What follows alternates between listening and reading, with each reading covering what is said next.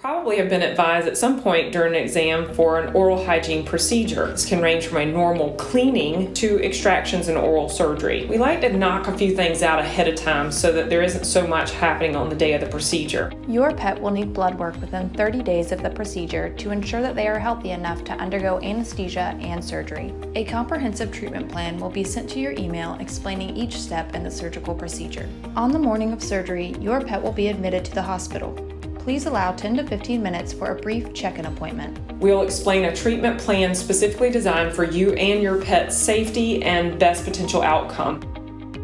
As part of that plan, it may also include additional procedures that are okay to be performed concurrently with an oral hygiene one, such as toenail trims or ear flushes or cleans. Your pet's vitals will be monitored throughout the entire procedure using state-of-the-art monitoring equipment. A combination of medications specifically tailored to your pet's needs will be administered prior to surgery. These medications help to calm your pet and keep them comfortable while they are prepped for surgery.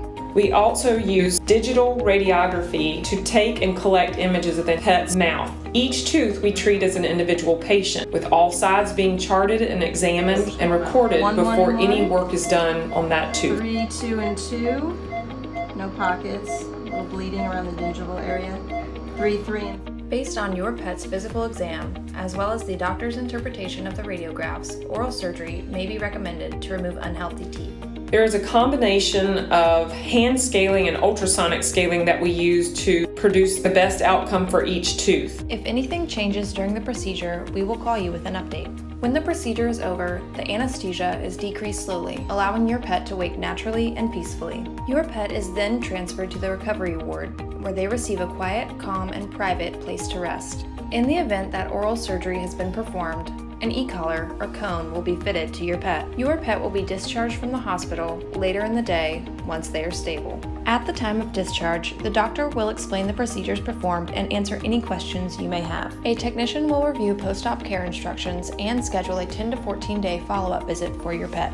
During the follow-up appointment, the doctor will re-examine your pet's oral health. With our hospital's wide array of dental health products, we are able to accommodate every pet parent. Together, we will create an easy day-to-day oral health and maintenance plan that fits seamlessly into your routine and keeps your pet's oral hygiene on track.